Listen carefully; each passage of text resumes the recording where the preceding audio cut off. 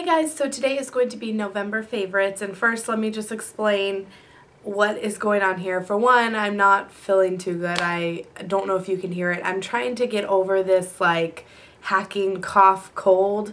I'm not sure where it came from. I am trying to medicate myself as best I can because I don't want Maddie or Emmy to get sick, or Andres for that matter, but it's just been eating at me for like a week straight, and I think I'm getting a sty in my right eye, so I have no makeup on. In case you're wondering why I look like death right now, that's why. But I did want to go ahead and share with you guys my November favorites before it just got too completely out of hand and it was like entirely too late to post it, because I actually don't think I posted October favorites either, so this has kind of been a combination of the last couple of months. I don't have too many things. I do have makeup, skincare, and 2 fails at the end of the video. So let's go ahead and get started. So first off, I really haven't, which I didn't put any concealers or foundations, but if you guys saw in my new mommy makeup tutorial, I really just wear concealer, a little bit of eye brightener, and some powder to keep my oils at bay.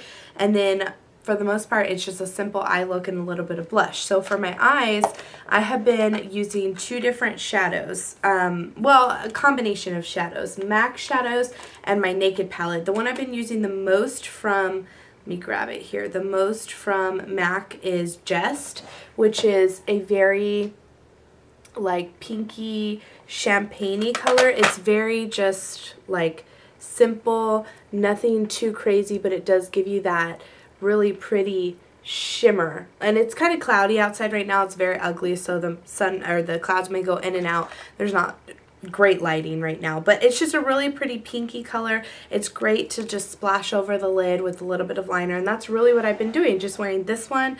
Or I've been wearing, let's see, Naked Lunch. Is this Naked Lunch? Yeah, Naked Lunch, which is the same idea. I really have been wearing Just more, but Naked Lunch, same thing. It's just like this one's more of like a champagne-y color. There's Naked Lunch there, and Just. And then also All That Glitters, which is way more champagne-y and like on the brown side. But the 3 of those I've just kind of been interchanging on my lid and just sweeping some liner and going. And then I also have been using the Naked palette. Sometimes I wear Virgin or Sin, which are these 2 here, on, this is the original Naked palette, which by the way, I want to pick up the Naked 3. I saw that Sephora has it, and I think Ulta has it also, so I want to pick up that one. But Naked, Virgin and Sin, I've been splashing those on the lid and then buffing it out with a little bit of Naked, just to give my crease a little bit of depth and warmth and just kind of define it a little bit. But that's it. Just been splashing that on my lid. And then for liner, I have fallen back in love with my MAC Super Slick liquid eyeliner. I have had this for a long time. I can't remember what collection they came out with. I don't know if this is a permanent item. It may be totally permanent and you can get it now, but I got it back when it was in some random collection. The name of it is that, in case you're looking. This one is in the color On the Hunt. So I want to say this was like with the Feline collection maybe, but I really like it because it's super, super black. This is probably the blackest liner that I own, and it's just amazing. So the point of it looks like this. It's, like I said, super, super black. I mean, it's just jet black, so like liquidy. I really like the fact that it's liquidy because I own a couple of other liquid eyeliners and they're not so liquidy, and I really like to just be able to do my liner in one swoop and have no issues with it applying or lasting forever. This thing lasts forever, but it actually comes off with makeup wipes perfectly fine. So I love that. I wish, in fact, let me know in the comments down below if you guys know if this is a permanent item, because I still have plenty of it, but I want to go ahead and pick up a backup just in case. I don't wear liner all the time, so it'll last me a long time, and actually I probably should go through my makeup and get rid of some of it, because that's probably what was giving me a sty, is using old makeup. Oh, and I forgot to mention for eyeshadows, I had used this in my new mommy makeup tutorial. This is the Bare Study Paint Pot from MAC. And I asked you guys, like, how can I revive it? And I haven't tried reviving it. Some of you said you pop it in the microwave. I actually tried to put it in the bottle warmer that we used in the past to heat up Maddie's bottles, because it's like a steam bottle warmer and it didn't work. So I'm kind of afraid to put it in the microwave. If you guys know an easy way to revive it, because you can see it's like cracked around the outside, or is it just entirely too old? Should I just get rid of it? Should I back to Mac it? I feel like it still has plenty of product, and if I could just revive it, it would be fine, because I can get some out of it. It's just pretty dried up, but once I warm it up with my finger, I can get quite a bit of product out still. So you can see there, it's still useful, it's just very cracked. So let me know in the comments down below if you guys have any really good tips for this, or maybe I could just YouTube it. Second to last makeup favorite that I have is a blush, and this is probably an all-time favorite of mine, but I go back and forth between using it and not using it, and it is the Tarte's Amazonian Clay Blush in the color Exposed, and I have mine depotted in a palette. I actually have all my Tarte blushes in a palette, if you guys saw my depotting video a while back. But anywho, I love this blush. You can actually, the river kind of shows up more on camera than it does in person. It's like the river's almost completely gone, which just shows you how much I've used this blush, because I have so many blushes that for me to actually use this blush that much, you know it has to be a favorite. And there's the color of it there. It's just a really pinky, like nice neutral pinky brown color, and it goes great with pretty much any skin tone. I love this blush, and like I said, you can see how well I've used it. In fact, let me compare it to a brand new one that I haven't used, which is Blissful, which is this one right here, and then Exposed next to it. You guys can just see how much I actually love that blush. Last makeup favorite is a lipstick, and I actually got this recommendation from It's Judy's Time. It's Judy Time, yeah. I love her channel and her vlog channel. I follow them religiously. Like, I would be one of those crazy fans. If I ever ran into them, I would probably cry, because I love watching their videos so much. So anyway, she did a review on these Kate Moss lipsticks for Rimmel London a while back. The packaging's super cute. It's just red, and it says, has Kate's signature on it with the little heart, and I got the color, let's see, 104, and it's actually the Lasting Finish by Kate. That's the name of the lipstick. And I can't remember if I put this, I think I already showed this in a haul video, but I love this color. It's just a very like neutral mauve-y color. It looks kind of dark in the tube, but it actually is not too dark for my skin tone. So you can see the color there, super pretty. These are so smooth, they glide on flawlessly. I'm actually looking to go get some more, because I really liked the way that it lasted. I wore it for family pictures the other day, and it was just amazing. Like, the color was very matte and creamy, but it didn't feel drying on the lips, and it showed up perfectly in flash photography. I didn't have any issues with it bleeding into my lips, into my teeth or anything like that. I really, really liked it. Now, I do have to say though, for it supposed to be like a staining, long-lasting lipstick, it does rub off easily. Like, I didn't the next day wake up with stain on my lips from having it, so it is a really great long-lasting lipstick, but it does come off easily if you need it to. If you guys have favorite colors in that, I have to go back and look at Judy's video to see which ones she reviewed or which one she did a first impression on, because I definitely want to pick up some more. Okay, now on to skincare before I go through my 2 fails. So I actually had a super sweet subscriber message me here on YouTube and asked me if I had a P.O. box, and she said she wanted to send me a bunch of stuff, like just to send me things that she loved. She actually wrote a list out and everything. It was so super sweet. I don't have it with me, so I can't remember all the stuff that she had sent me right off the bat, but 2 products in particular that she sent me that I'm absolutely in love with are skincare products. And the first one is Peter Thomas Roth, and I believe she said she got those from Sephora.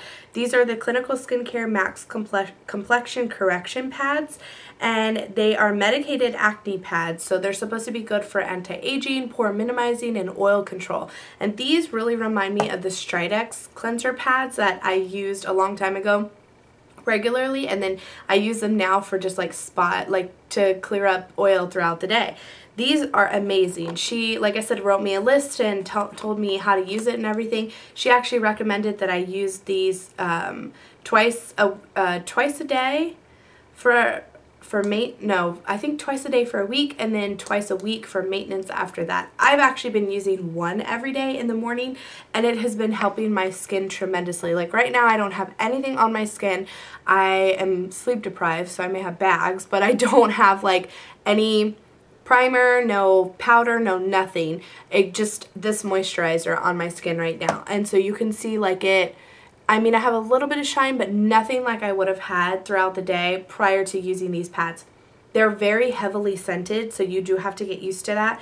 It says it has a fresh peach Bellini scent, but I don't find that to be the case. This is what the packaging looks like in case you're interested, and then that's what the pads look like. They're heavily saturated. They do have like a texture to them, so you do have to be careful because if you get it anywhere near your eyes, you will burn the heck out of them. Like I learned that the hard way, which she warned me, but I did learn it the hard way. And so what I do with them is after I wash my face in the morning, which I will try and do morning face routine probably within the next couple days, so maybe it'll be up by like the end of the month.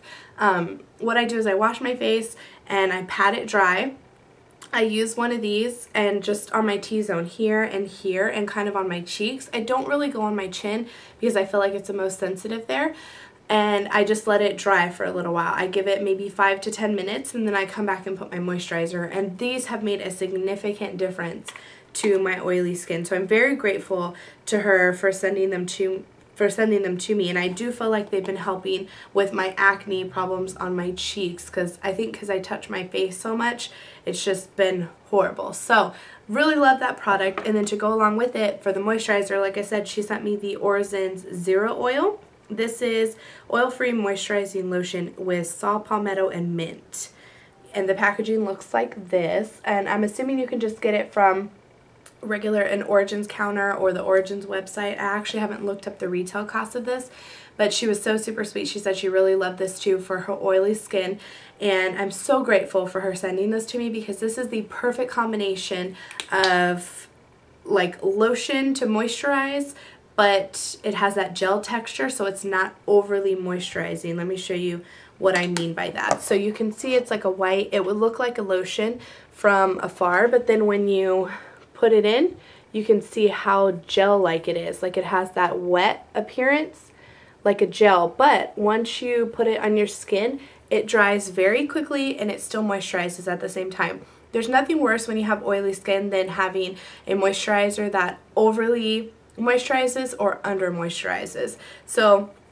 it's essentially dry now, and you can see that it's not like super crazy oily or anything like that, not like a normal lotion would be. I love this, and it has a pleasant scent. It's like a citrusy smell. So I will definitely continue to repurchase this once I run out of this one because I finally feel like I've gotten my skin routine down packed, and I'm so happy with it. The last skincare product have been these makeup remover wipes. I showed these to you in, I think, one of my last haul videos. They're from Kirkland, from Costco, the Kirkland brand. They're the Daily Facial Towelettes.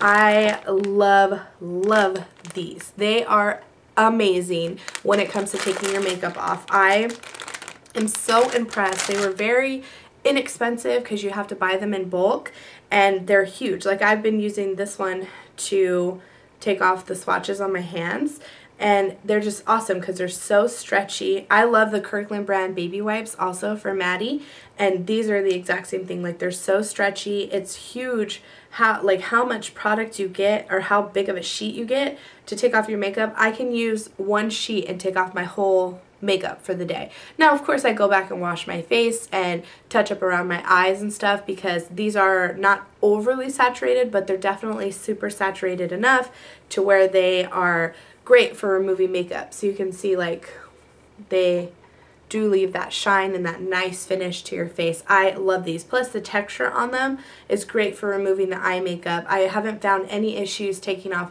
waterproof mascara or anything like that. Love these and would highly recommend them. Now for my fails, and I really hate to do this because I hardly ever have fails. Like I will just return a product if I don't like it, but unfortunately I threw out the packaging to these, and so now I'm stuck with them and I'm just really disappointed. I also never let a product go to waste, even if I do not like it. If it's something that I cannot return, I will use it just because I spent my money on it. So I will use these products, but I'm so disappointed.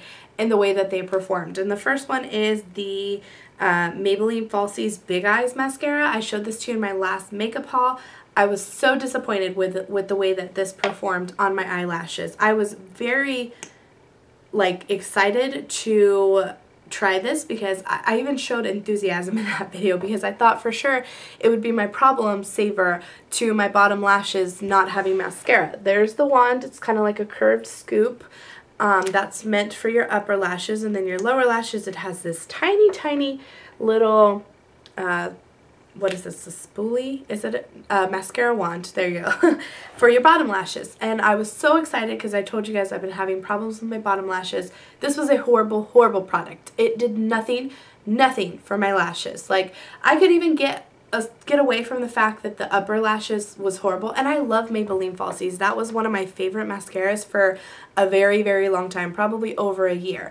But this one was so horrible. I did not like the way that the brush went against my lashes. It completely separated them all, not like in a good way. I mean, like, it would clump 3 and 4 lashes together, and that's how it separated it. So I looked like I had huge spider lashes. I wish I had recorded when I used this to show you guys how bad it was.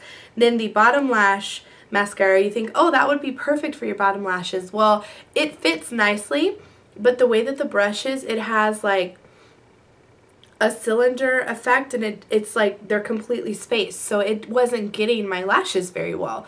Like, I need something a little bit more tightly packed. So this, I was just so disappointed, and I'm so freaked out because Maybelline mascaras are probably my all-time favorite mascaras. Like, I love the Rocket.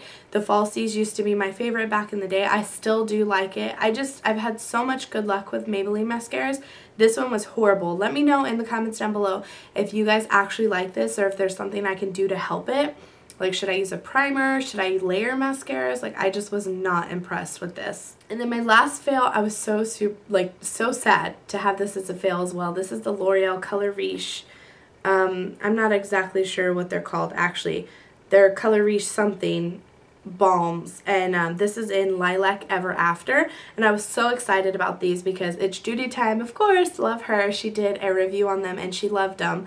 And I was just so disappointed with this one. And it's not even the product that I was disappointed, it's just this one in particular.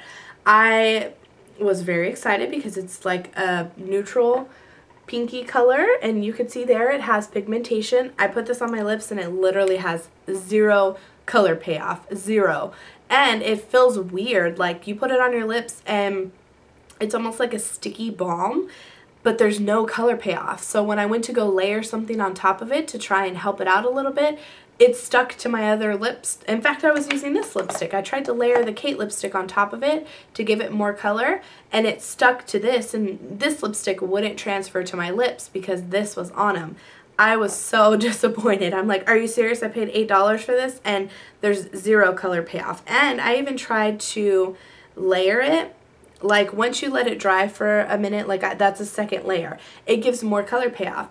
Nothing. Like, it's almost like it slipped around on my lips and would not do what it was supposed to. So I was just completely disappointed.